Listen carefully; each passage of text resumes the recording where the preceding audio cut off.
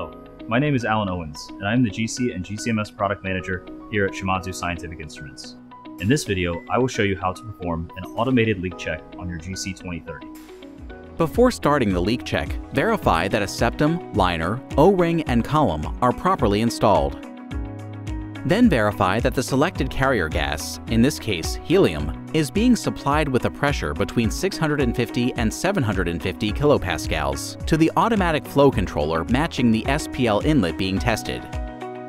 If the GC is powered off, locate the power switch on the right side of the instrument and turn it on. If the GC is already powered on, use the main menu to select GC Start-Stop Sequence. Press GC Stop Sequence. Make sure Flow Control is set to Off, and Flow Off Time is set to more than 30 minutes.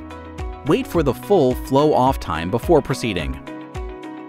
Once the oven temperature has dropped below 40 degrees Celsius and the flow is 0, return to the main menu, select Function, Diagnosis, Carrier Gas Leak Check. Note, you may need to clear the previous test results by pressing Clear. Ensure all items in the column information window match the parameters of the column installed on the SPL being tested. Press Start to begin the automatic leak check.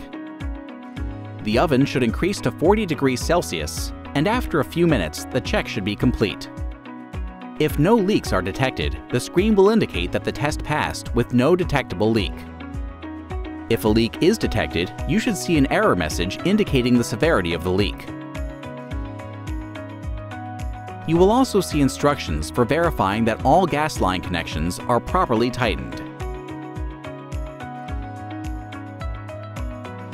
Following the successful leak check, you can restart the GC. Return to the home screen, select GC Start-Stop Sequence, and begin the start sequence by pressing Start GC.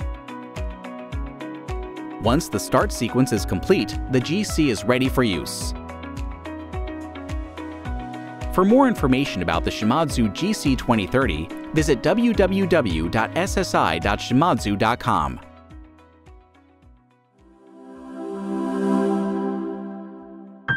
Excellence in science. Shimadzu.